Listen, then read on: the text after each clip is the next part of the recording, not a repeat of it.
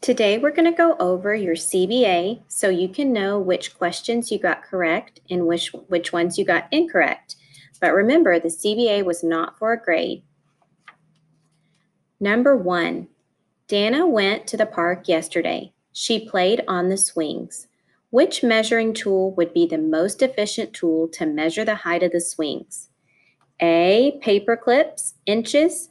I think not. It would take a lot of inches to get all the way up a swing set. Try to picture a swing set when you go to the playground and how tall it is.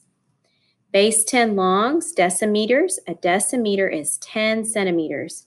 So I still think no, that would take a lot of those to get to the top of the swing set.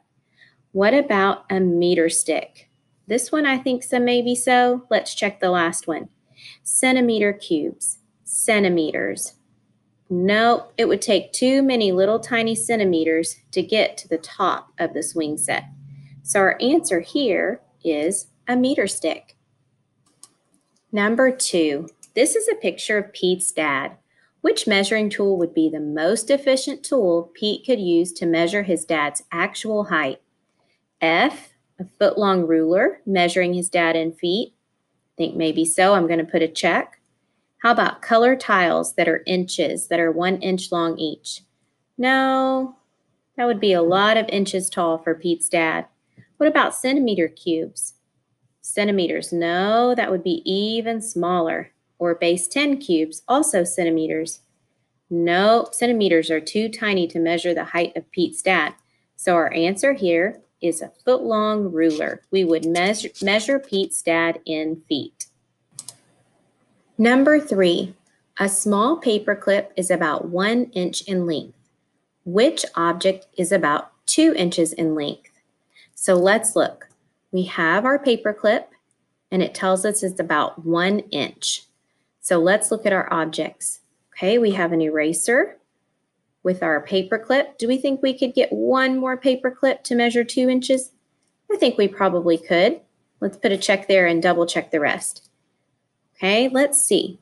If I drew about the length of another paper clip, that would be here, and then I'd have to do another one. I think no to the glue stick. I think it's more than 2. Okay, I can tell that we're going to need several paper clips for the pencil, so it's not the pencil. And what about the pretzel? Let's see. If I just think in my head about here and here, I think that one's pretty close to the glue stick, so that one won't work either.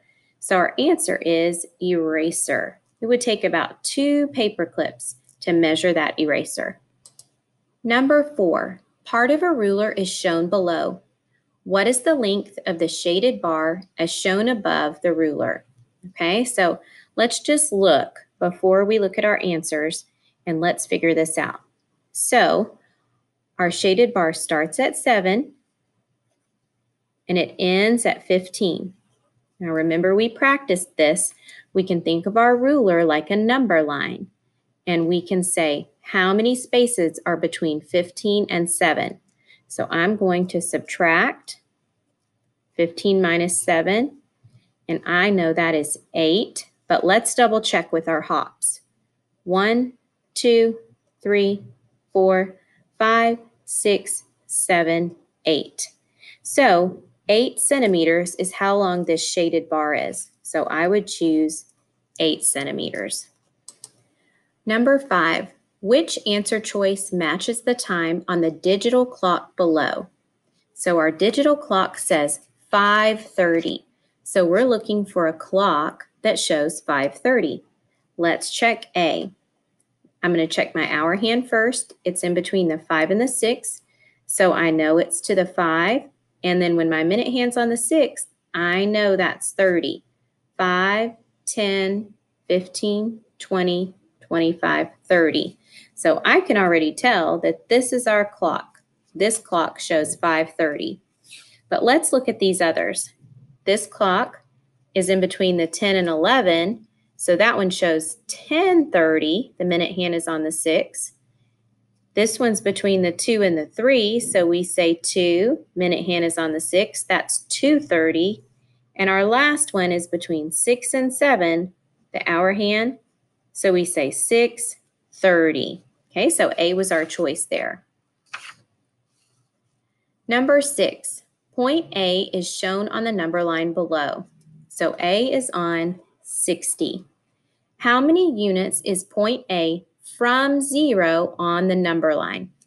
So when I look at my number line, I don't see 0 on this number line, but I can know that 0 would be about right here. And I can see we're counting by tens on this number line. So if I imagine 0 here and I count by 10, I would say 10, 20, 30, 40, 50, 60. So at 60, it is 60 units from 0 on the number line. Number 7, Marissa measured the widths of the 2 notebooks shown below. Okay, this one's kind of tricky, but we practiced it. To the nearest centimeter, what is the combined width of these 2 notebooks? So first, let's see how many centimeters the first notebook is. And when I look at my ruler, I see that it goes to 7. So I'm going to write 7 centimeters on that notebook. Now there's a space, so I can't keep going. Let's see how many centimeters the second notebook is. I'm going to do jumps. 1, 2, 3, 4.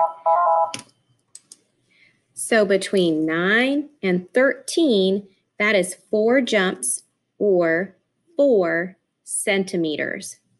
Now to combine, that means add, I have to do 7 plus 4. 7, 8, 9, 10, 11. Okay, so 7 plus 4 is 11, and I will choose 11 centimeters. Number 8, Carla used a ruler to measure the length of her cell phone as shown below. Which measurement is closest to the length of Carla's cell phone in inches? So we can see they've given us a line here to show the length of Carla's cell phone. Now, is that closer to the 5 or closer to the 6? To the 6. So Carla's cell phone is 6 inches. Number 9, Donovan measured the kite and kite tail as shown below. Okay, so we have 92 centimeters. I'm going to write it here just so we can see it better. And 39 centimeters.